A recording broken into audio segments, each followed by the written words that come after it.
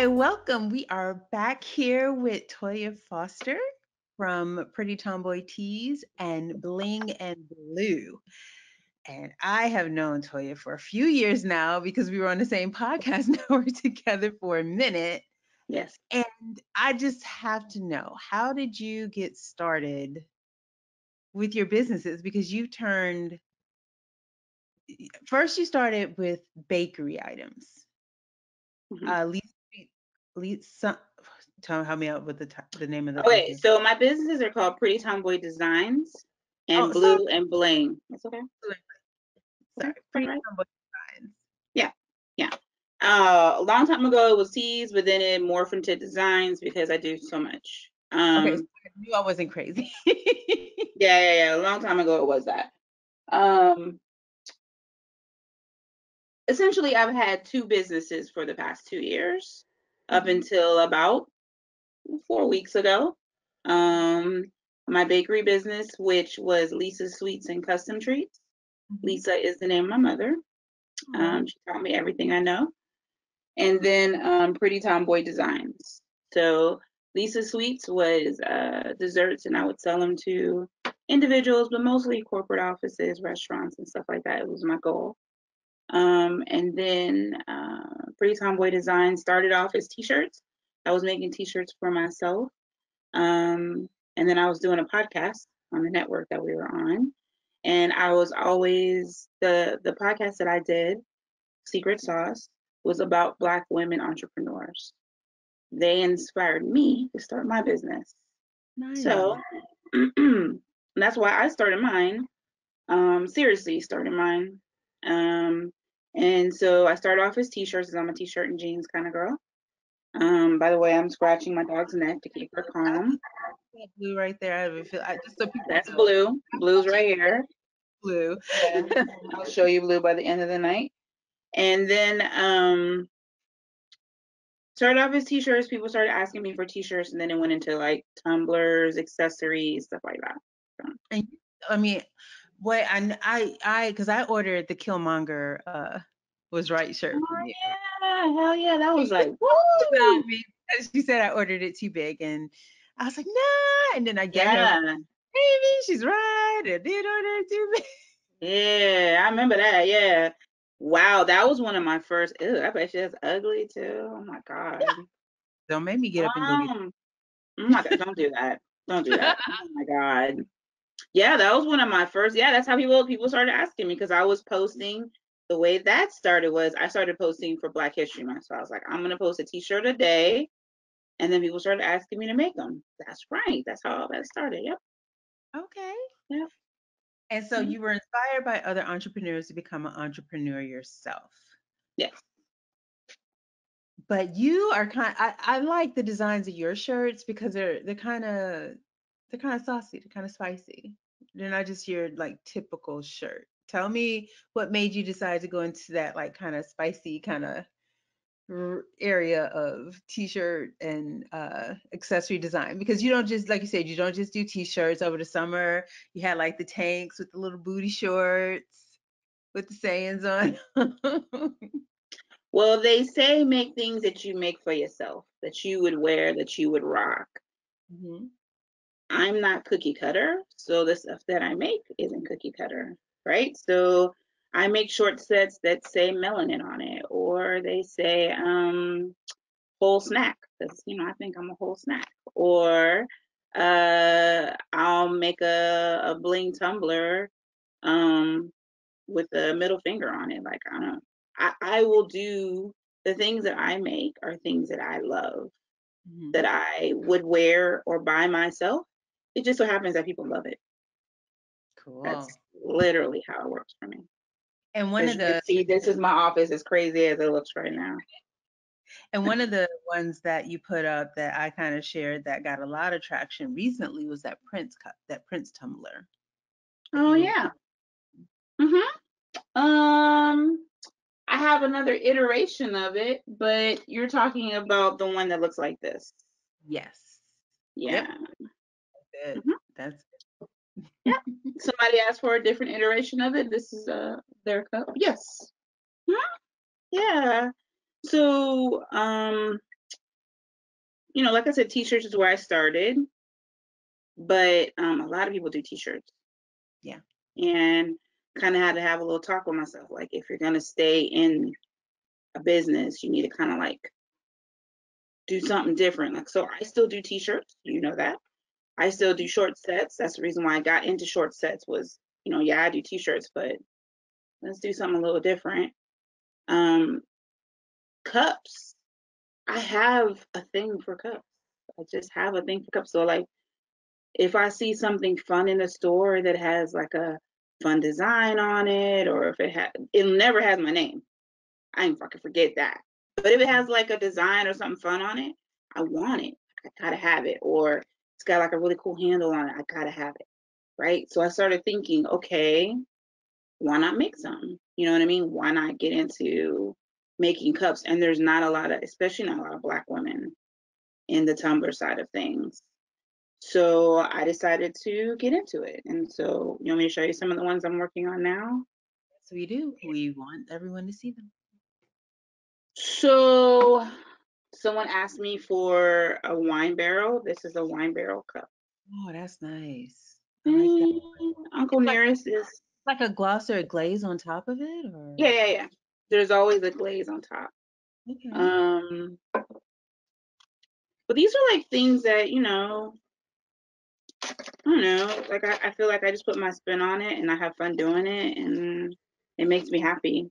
I posted this one yesterday or the day before and I got a lot of feedback for it. So my friend wanted okay,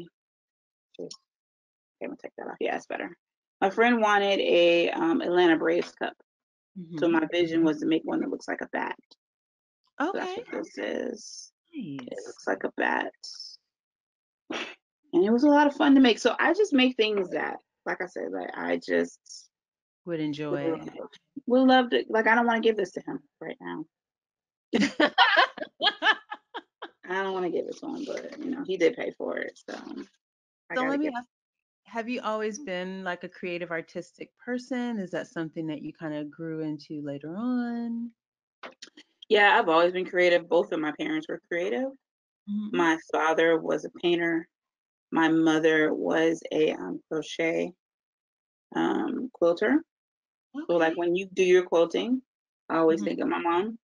Um, she and my father really inspired me to create. So I've been selling since I was a kid. I've been selling candy. I sold candy when I was a kid in school. Like, I Hmm. was that kid. Yeah. But as far as creativity, I started making jewelry when I was in my early 20s. Okay. And then I got frustrated with marketing and trying to find my niche. Like, I couldn't figure out what my niche would be.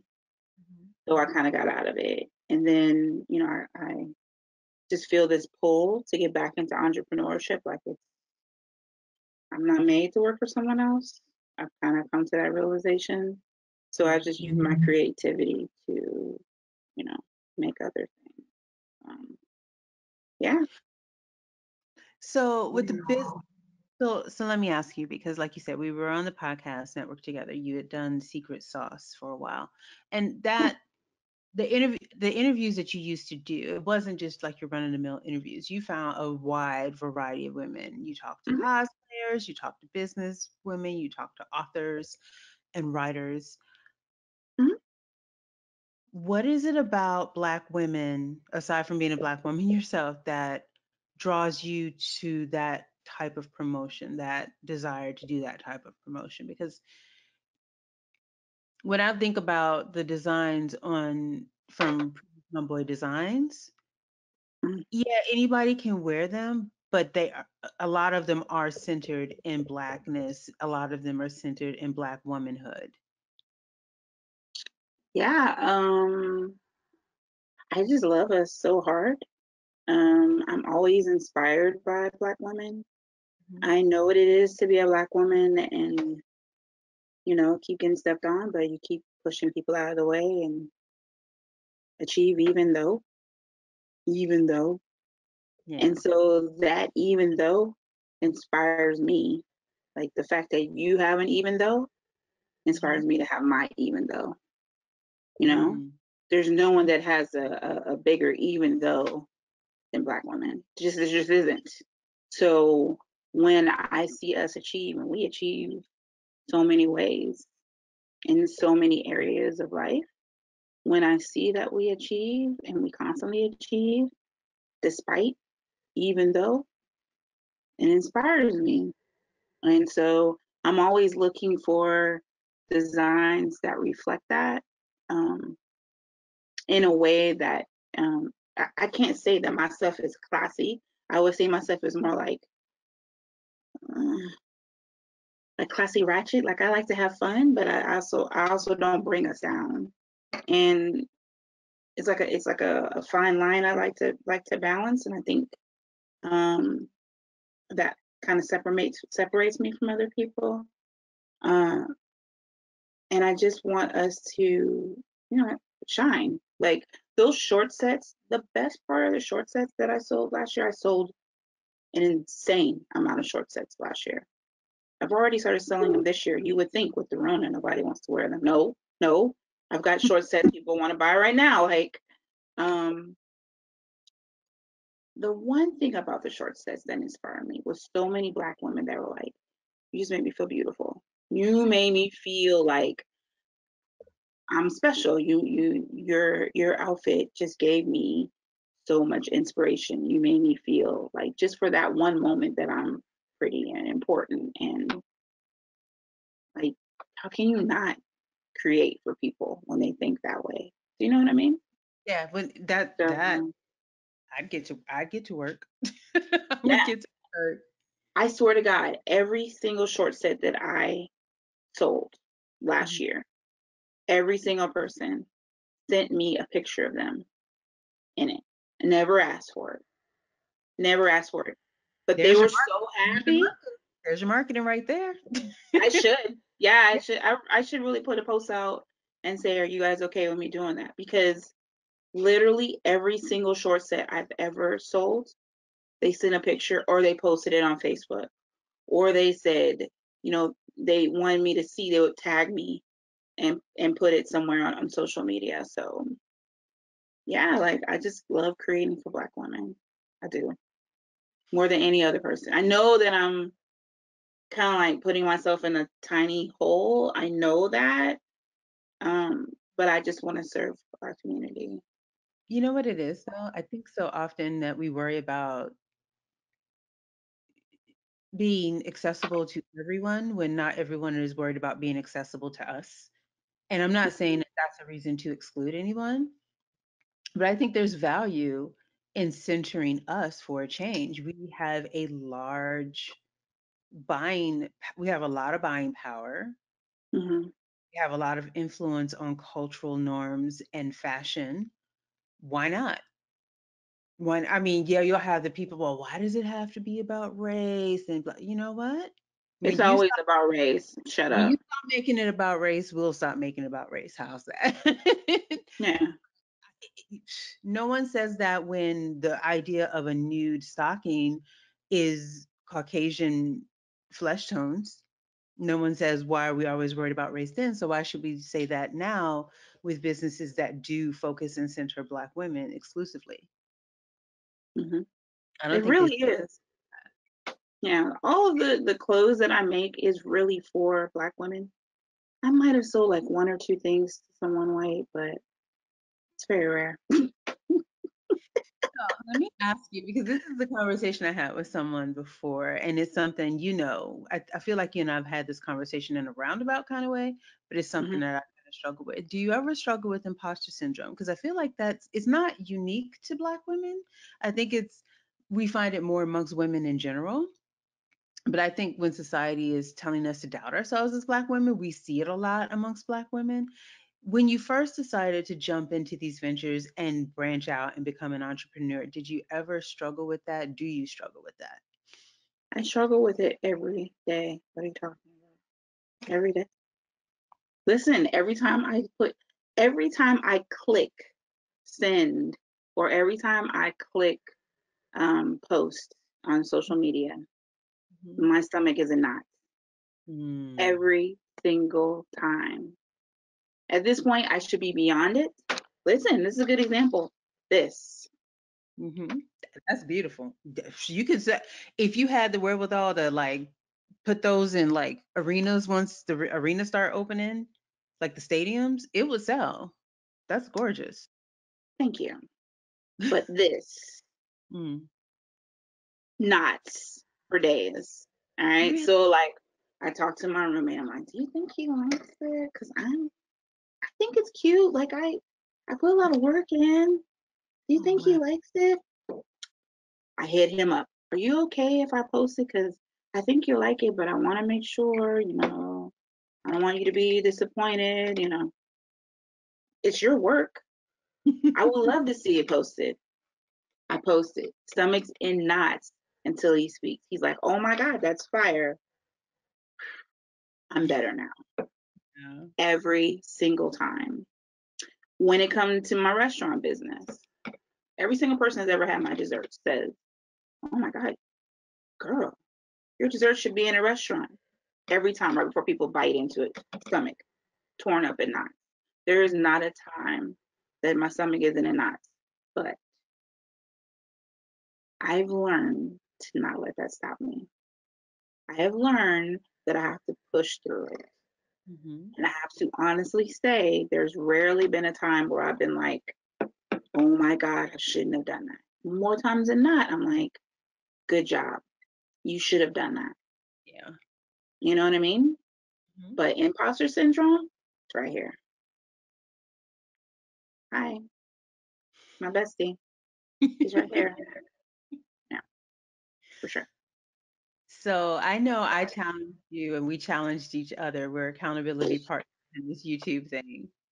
Ah, What okay, what we listen, got going on with it? It's either the YouTube or the website. What are we doing? listen. Okay, this is the thing. I got swamped with orders. So it's not that I'm not doing it, but good God, yeah, I need to finish.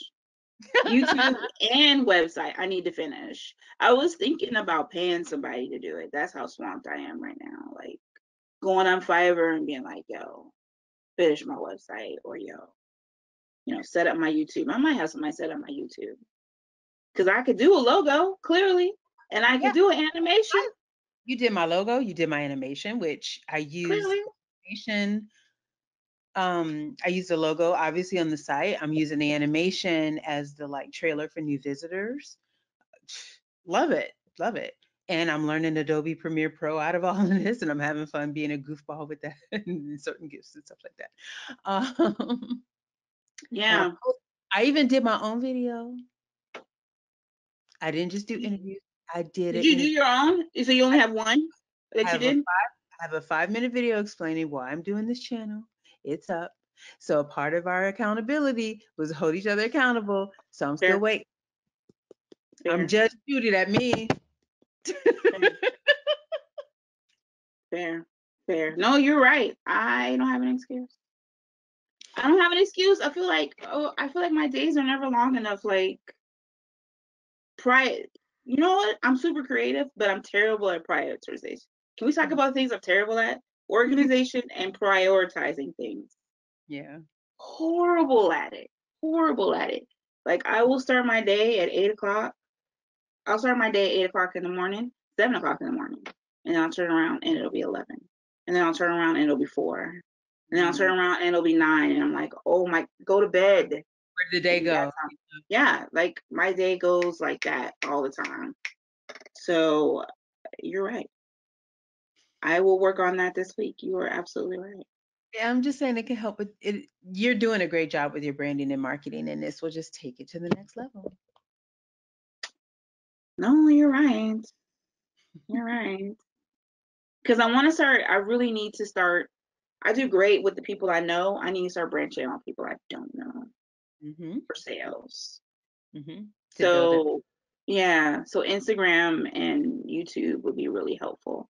And now that we're stuck at home, and I'm gonna be stuck at home, I don't care what Georgia says, Listen, then hmm, y'all see y'all in then 2021. How's that? Georgia is tripping right now. Yeah. tripping. So yeah, I mean, you're right. Get that website up. Let me give myself a week. One of those two will be done in a week. Hmm. How's that? Is that a good time frame? Yes, I will allow it. Okay. Okay. One of those two will be done. All right.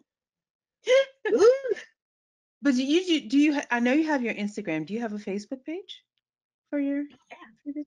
Okay. So Well, my we'll Facebook page is Pretty Tomboy Designs. It is okay. not Blue and Bling. Okay. The reason why I wanted to change it to Blue and Bling is because I wanted to make it more of a lifestyle, Mhm. because it would include my desserts. That way I can do, say I want to do a dessert on there. I could do a dessert, or I could do a piece of jewelry if I wanted to. Or, I could teach you how to bling a cup. You know what I mean? Like Yeah. it really encompasses everything. But I have two Facebook pages already. We'll include the links below where and they can follow you for updates. I have Anything else? Instagram too. Oh, cool. Oh, yep. I will include that as well. Anything else you want to share for the good of the order? No, No. no.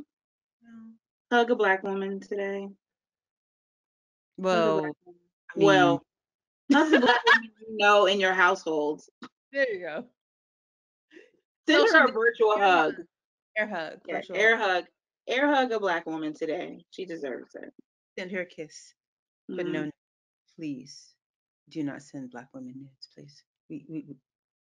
Unsolicited. That's what I was getting at. Yeah. Yeah, unsolicited. Don't do that. Hold that back. Resist that urge. Yeah. You're hilarious. Anyway, thank you so much. My pleasure, Bill.